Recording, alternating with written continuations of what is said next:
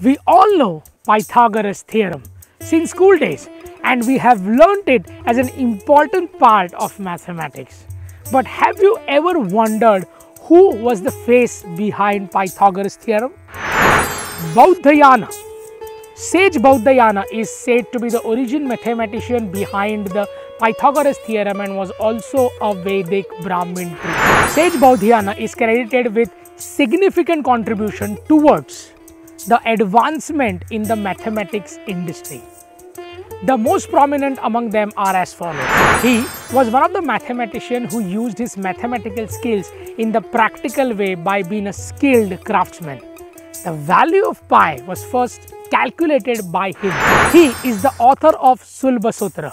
It is one of the oldest books in the advanced mathematics and contains several important mathematical results. A shloka from Sulba Sutra is a proof that he had the concept of Pythagoras theorem in his mind even before Pythagoras was actually made.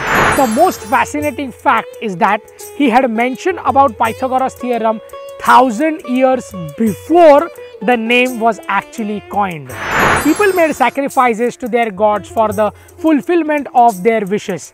As these rituals were meant to please the god, it was imperative that everything had to be done with precision.